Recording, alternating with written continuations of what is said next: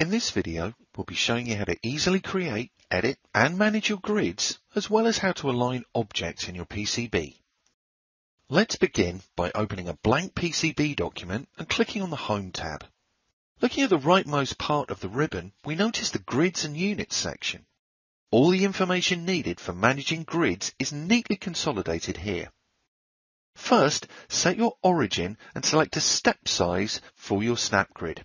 You can do this with the snap grid pull down for commonly used values, or we can click on Set Global Snap Grid to enter in an exact value of your choosing.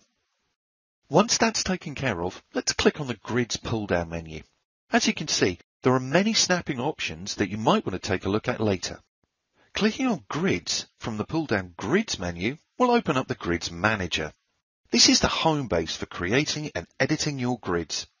Creating polar and Cartesian grids is simple. Click on Menu, Add Cartesian Grid, and a new Cartesian grid is instantly added to your Grid Manager.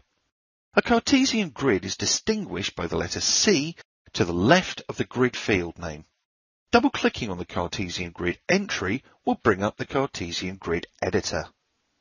Use the options in the Steps region to specify the sizing of the grid.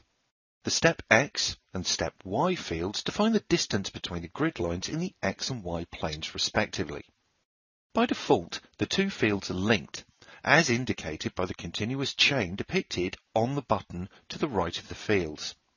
In this state, whatever you specify for the Step X field will be copied and used for the Step Y field. To break this link and enter step sizes individually, simply click this button.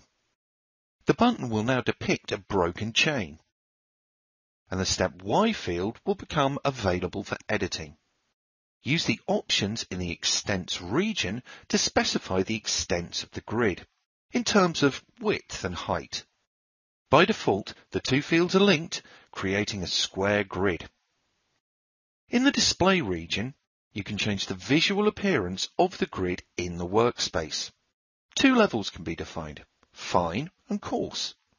The former is a display of the grid markers using the defined step sizes. The latter is simply a display of grid markers spaced at a multiple of the defined step sizes. We're done here, so let's select OK. When working with multiple grids, which grid a component or trace snaps to is designated by a priority system. Each local placement grid you create and define is given a numbered priority. By default, each new grid is given the highest priority of 1, with all existing grids moved down in priority accordingly. Check the Comp box to allow the grid to be visible and applied for both ordinary and component actions. Next, click OK to exit the Grid Manager and return to the PCB. Now that we've sorted out our grid, let's talk about alignment. Let's place some components on our newly constructed grid. Highlight the objects you want to align and click the Tools tab and then Align Vertical Centers. Click on the component you want the others to conform to and instantly your components will be aligned. Although we have our components aligned, the spacing isn't right, so let's fix it. Go to Align horizontally, making sure that your components are still selected. You can adjust the spacing between components within the Align drop-down menu. There are many alignment options that you should definitely check out and explore on your own.